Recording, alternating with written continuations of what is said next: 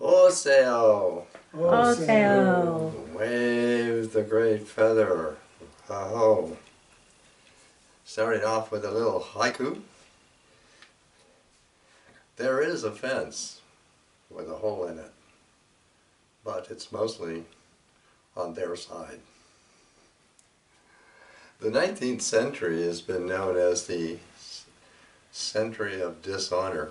In Native America, it's known as the destruction of the people. A student of modern history, writing in a perspective called the historical presence, which means referring to an event in the historical past using the present tense. The European invasion, this is a quote, the European invasion into Native America is the most virulent genocide in the entire human story. That's why I'm introducing this article, which very currently has come out of the San Diego Tribune. It can also be found in more completion if you Facebook is Indian Country Today. Has a lot more detail to this. Canada agrees to compensate Indigenous children. And I will say, you know, on part of the Canadian government, this is the first one, that have very recently, I don't know, a couple of years ago, officially now no more use of the word tribe. All now use First Nations. The United States has not followed that yet. And the other thing is Métis. That's a French word, you know, for people of mixed ancestry, native ancestry. In Canada, Métis have been given the recognition of Native Americans. So far, the United States government will not do that. So here we go. Canada agrees to compensate Indigenous children. The Canadian government announced Tuesday that it had reached what it called the largest settlement in Canada's history to pay $31.5 billion to fix the nation's discriminatory child welfare system and to compensate the Indigenous people harmed by it. The agreement, in principle, forms the basis for a final settlement of several lawsuits brought about by the First Nations against the Canadian government. First Nations from across Canada have had to work very hard for this day to provide redress for the monumental wrongs against First Nation children's wrongs fueled by an inherently biased system. The system was the product of discriminatory policies put into place and enforced over generations against Indigenous communities. This is the largest settlement in Canadian history. But no amount of money can reverse the harms experienced by First Nations children. Canada has been grappling with its colonial legacy since 2015, when the country's Truth and Reconciliation Commission deemed that the historic removal of Indigenous children from their families for over a century, when they were sent to the forced assimilation schools, amounted to cultural genocide. Last year, the discoveries of hundreds of unmarked mass graves at the sites of 2 of these former schools added an emotional urgency to the reckoning, including calls to abandon Canada's Day celebrations. However, Native Americans are ram, tough.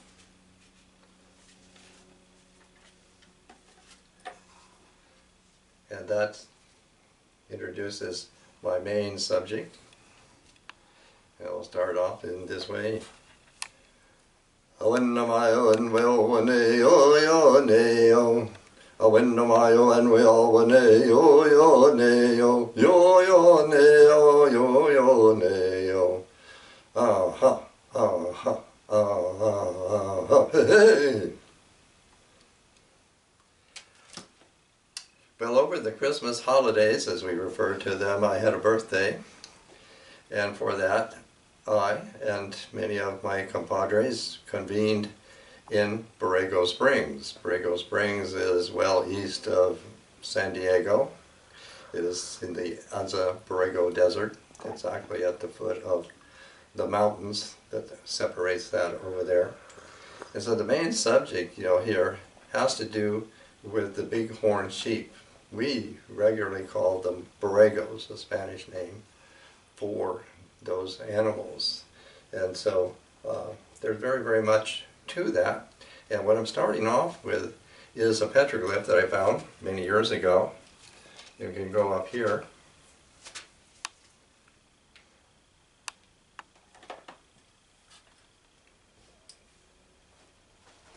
So you can see this. I've made this as a display, so it's very, very much enlarged from what it is on the rock. And eastern California, well east of 395, it runs up through the Owens Valley, and one of the first towns south of that, in the south of that, Olancha, I found this petroglyph, and it's entirely a Celtic petroglyphs. So we would call this Celtic American, if not Celtic Native American. And what it's featuring, a very ingenious carving in the rock of an animal, because of the inscription, is describing it as a goat. Goats and sheep are certainly related. Whether there were actually goats here then, I don't know. But it's being treated in this manner that it is a goat. And what we have is a rock, a natural rock bevel. You can see, lower going to a higher. And the image, is this animal described as a goat who is in, the posture of leaping over or leaping up, to the slightly higher level, which has all been incorporated into this petroglyph, and how that it is it's speaking in the language of Gaelic, of the Scots Gaelic or Irish Gaelic, and also using a system in that culture called Ogham, which is not phonetic. It is using strokes for it.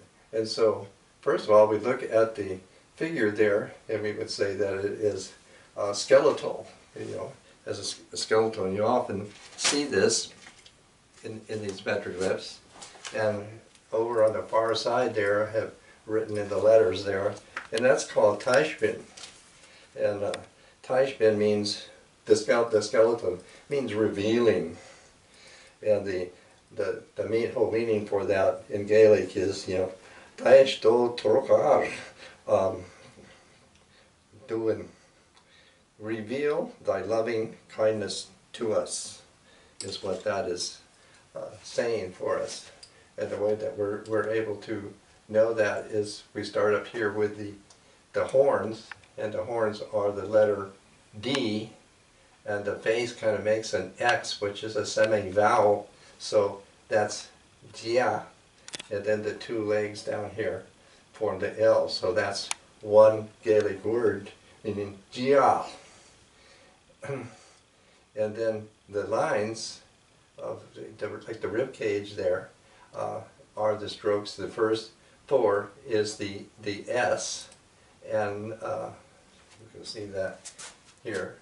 This is the S, and then the remainder forms the N, so that it makes, SN. And here, this wingermajig here is another semi-vowel diphthong for oi. So that's where it's spelling this word here, ocean. So it's like ocean, like that. And then the last letters combining this with the two legs now are the letter G. G. So it's oisig. Jiawish and oisig. And that's translated as dear little nook, continuance for this year. So that's why I'm presenting this as, you know, a New Year piece. Further, the shape of the animal here, the old people made a kind of spoon, a ladle, from the horns of the animal. And that's part of what it's saying here. And it actually can spell Lug. Lug is a main Celtic mythical character of the ancient time. And it also spells Liag. Liag means the ladle. And the meaning is, he's a ladleful. And the whole thing is titled Gabro Liam, meaning goat leap.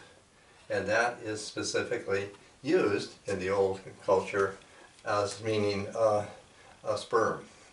So he's very, very fertile there. So that's, you know, my main beginning here.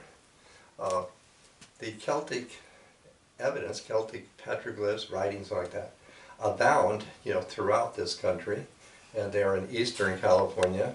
I have presented many other ones that I have found.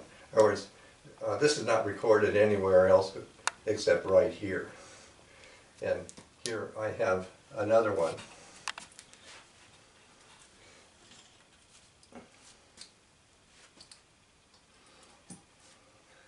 And what you're looking at here, again, this seems to use the idea of a goat. Now these people have stemmed from the British Isles or the Mediterranean, where the goat is very much in those cultures in the Mediterranean. The Yaquis are another people who have come from the Mediterranean who also use the goat. We'll get that to that in a minute. But here we're looking at this petroglyph. Again, this is in eastern California, and what's being portrayed here is a comb for weaving. It's called a cruet. A cruet. And here is a hump there. So it's all called humpback, which is interesting to me also because the Navajo refer to the bighorn sheep and its impersonator as humpback. And so here the humpback is figured in this illustration.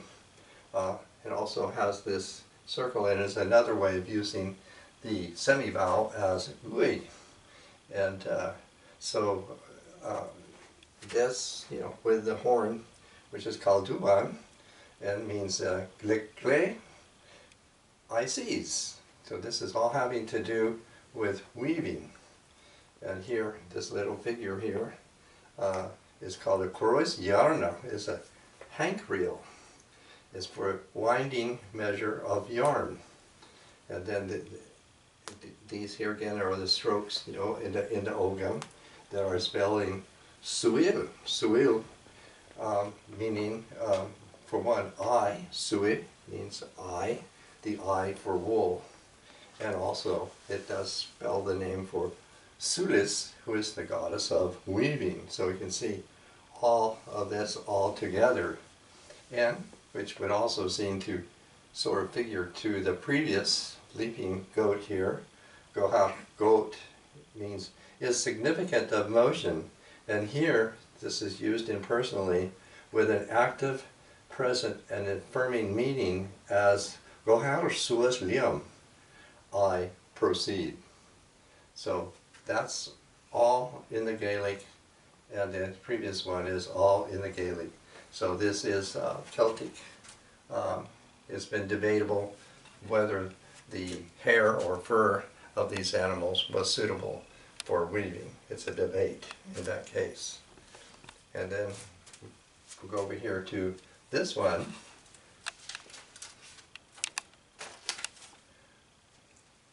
Now this one is actually located in what's called Little petroglyph canyon. All told, somebody's tried an inventory of these petroglyphs, like there's thousands, but somebody made, like 15,000, and almost 8,000 of them that were counted figure as the ram, the bighorn sheep. This one that I found there, it's in an area where nowadays you go with a docent from the Monterengo Museum, but used to be able, to go there. But it's very big, it's, I don't know how big, maybe 3 feet long, like that. And it's in a very narrow kind of wash right here at eye level, and very deeply engraved. So it looks very old, much older than I see of the other very many engravings that are always identifiable by these horns.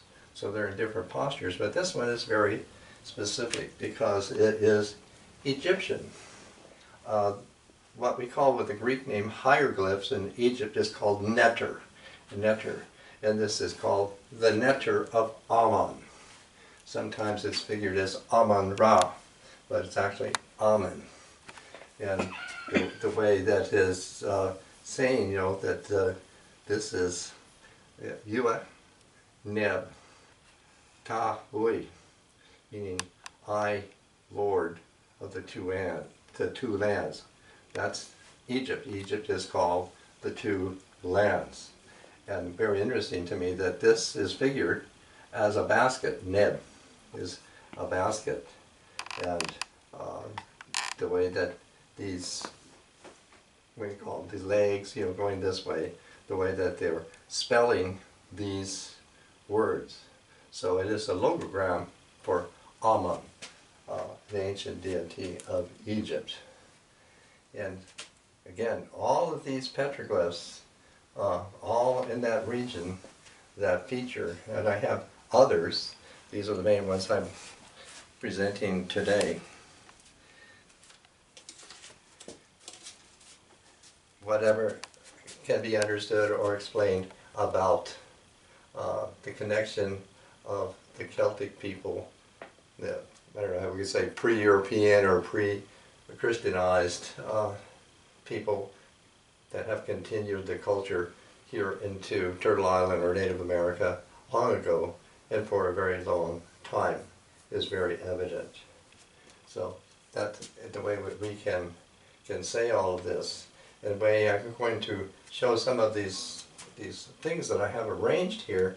For one, here this is a mask. This is a Yaqui mask. Now many of these things, like this mask, has been given to me by a resident Cherokee in Borrego Springs.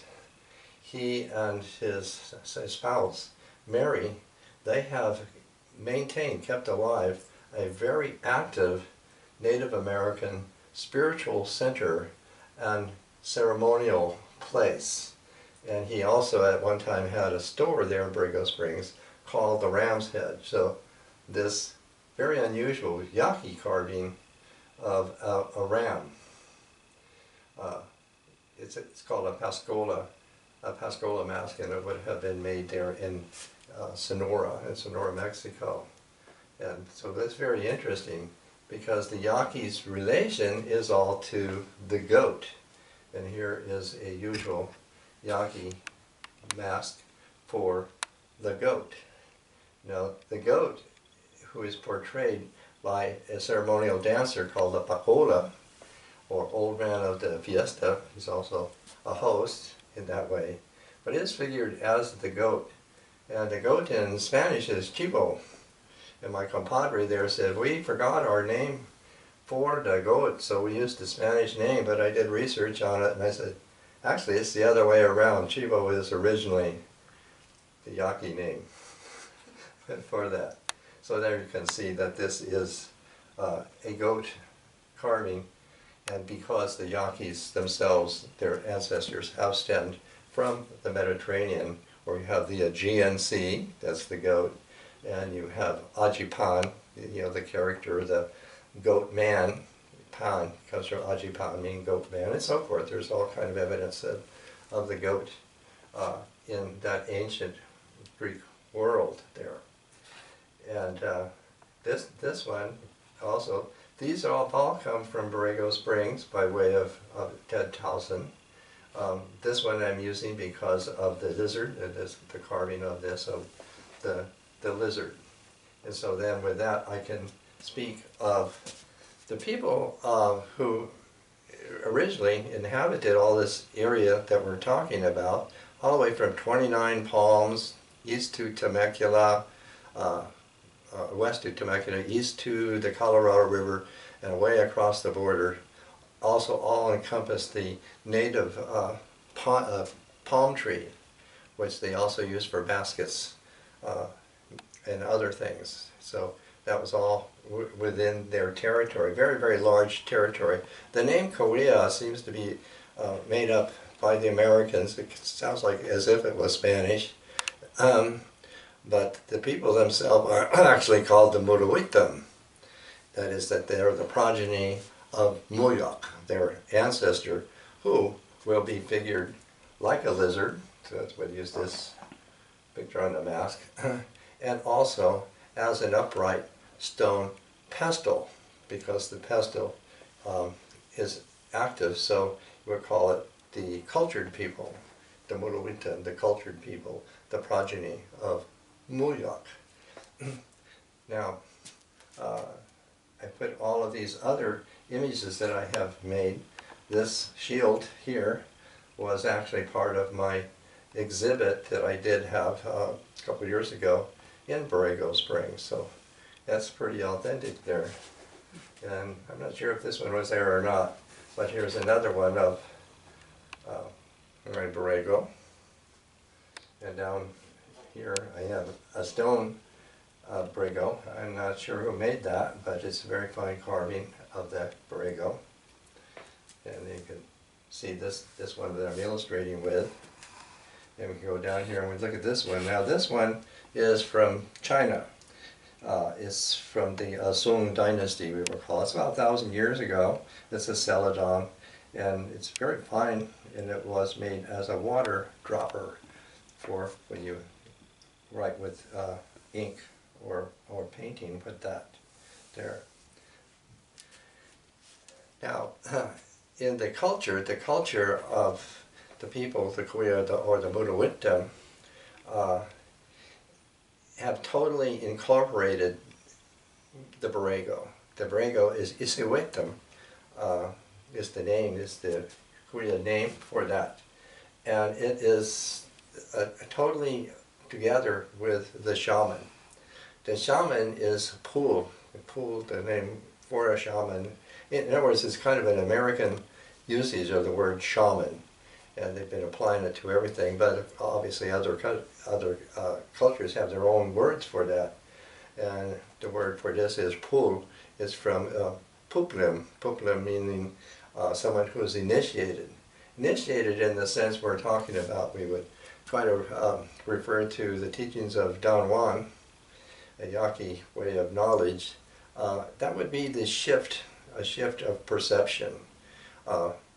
You know, a shift into, in the Don Juan lingo, a sorcerer's way of seeing things, and so forth. So it's indispensable in that way. So over here, what I have collected here are all from Borrego Springs and, you know, the desert surrounding. And here, to start with this stone here, which has been enhanced, I found there out in the desert. With this circle, it has, you know, been, like I said, somehow enhanced. It has a handle. You would hold it like you would hold a hand mirror, and it would be this kind of stone, a shaman's piece.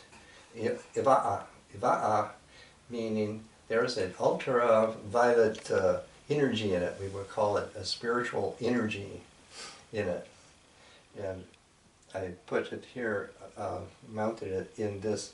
This is a bowl made from the stem of the agave, the center. We have one growing in our front yard right now. So that's what that, these are all native made things here. the basket also I got there. This is made by an Ipai woman, a very elderly woman with the rattlesnake. And in this case, the material is a woven juncus. So the basket's a little bit old, and the maker of it was very old at the time. And then I have some other things that I found down here. I found this pipe with pot jars at Arrowmaker's Ridge. It is a smoking pipe made of clay, and you see a little tab on there because a person tied it around their neck to carry it. They didn't carry it in their pocket, but tied it around their neck. And then this is a pumice mortar. Has a little zigzag on it. People, especially shaman or pharmacists and herbalists like that, so they would have ground something in it. And over here, in the shape of a turtle or a tortoise, is a kind of a grinding stone. These are all from over there, and this one I will tell you in a minute what this rock is. So you can hear when you look at this character down here. Now we're going to talk a little bit of the myth. In Nicoya, there are two creators. They're a pair, and that is Timawayat and Mukat. And I'm emphasizing here Mukat, what about him and who he is. In this context, because I'm featuring the Borregos, he is the creator of the Borregos, among other things. So he's very relevant for that. He is also the creator of the lizard, whom he created in order to swallow darkness, and how far he got with that. And he also created the rattlesnake, and he kind of went haywire with that because the people, his people, didn't like that he gave the rattlesnake enough power to bite people. They didn't like that.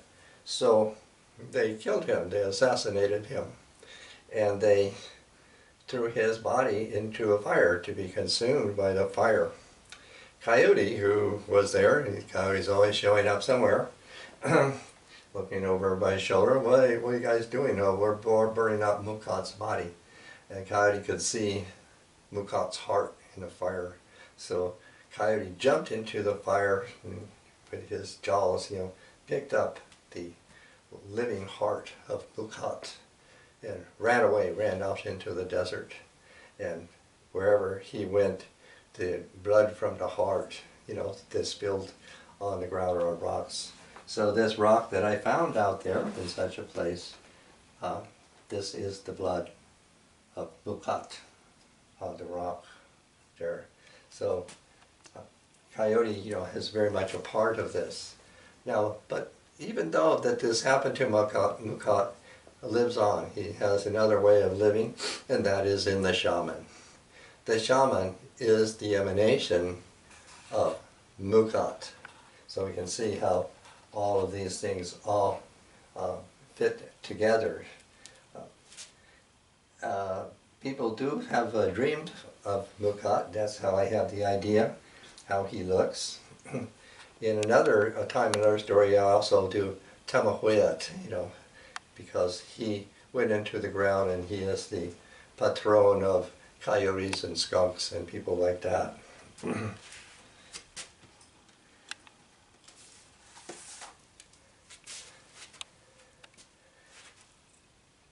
you can focus on any of these here. I'm going to do a chant that somehow I've collected some time ago called the Bighorn's Song.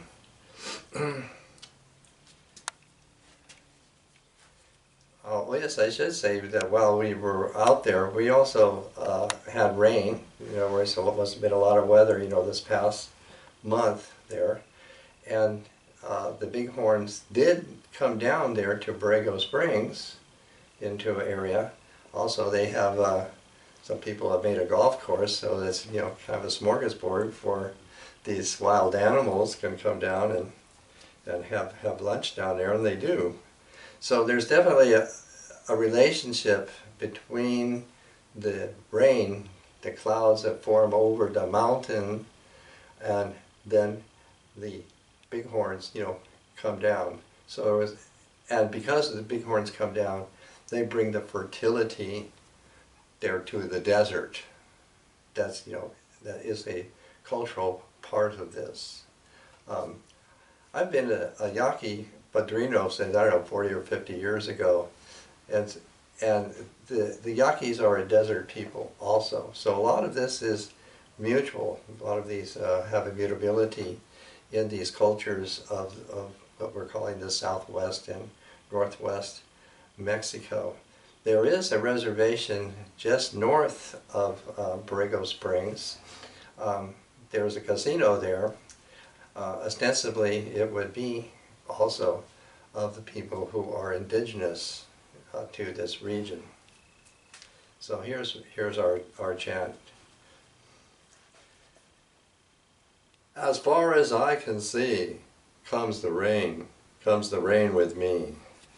From the rain mountain far away, comes the rain with me. Mid the lightnings, mid the zigzag flashing, mid the lightning flashing, comes the rain with me. Mid the swallows blue, chirping glad together, comes the rain with me. Through the pollen blessed, all in pollen hidden, comes the rain with me. Far as I can see, comes the rain with me. Hey ha ha magai, be alive, be dude, be dewy. Wow.